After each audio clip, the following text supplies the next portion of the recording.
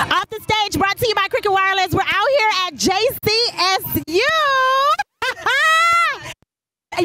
You already know, I know. Tell us your name. My name is Davida Haywood. I have the great pleasure of serving as the Vice President of Student Affairs and Enrollment Management. Okay, come through with the black girl magic. So give us a little bit of information about this upcoming year at JCSU. Yeah, it's going to be busy. I mean, this is concluding our welcome week. I think our freshmen are sufficiently welcome, not only to campus, but the city of Charlotte.